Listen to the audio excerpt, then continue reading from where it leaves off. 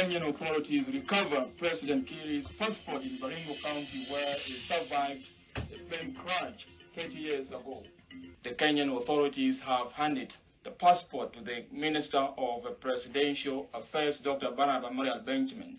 On Monday, during the handing over of the passport, Dr. Marial conveyed President Kiir's message to the people of Kenya.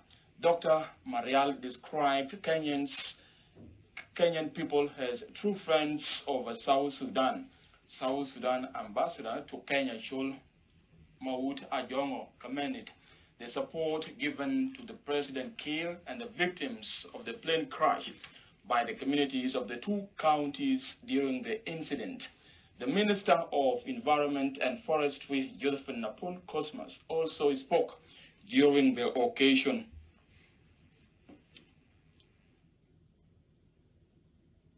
Special way, special greetings and appreciation from President Salva Kiir Mayardit. He is telling all of you, the family, thank you very much for saving my life. Here we are today in this area.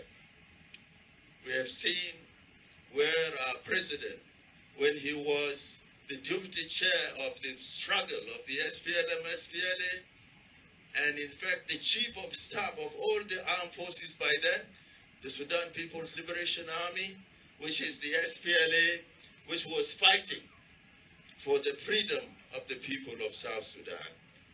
And in fact, Kenya, with all its leadership, have always stood with the people of South Sudan. So that's why Kenya to us, to South Sudan, is always important. We are one people.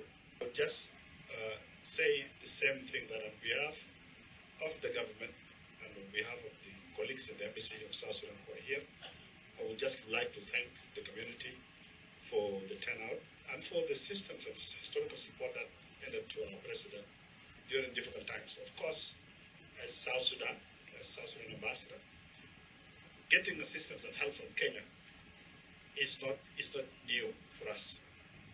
We walk this road, the struggle from day one with the assistance from our colleagues, brothers and sisters from Kenya. Above all, we need to give thanks to Almighty God, especially for saving our president's life. And that is the reason we are here today, because we are here to celebrate his life. We are also here to come and thank the people of this place, and more especially the family who stood with the victims by then.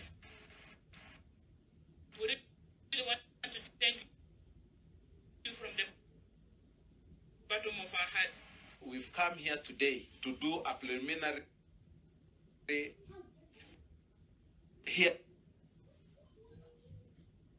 from the people who are on the ground on that day. We managed to trace where the flight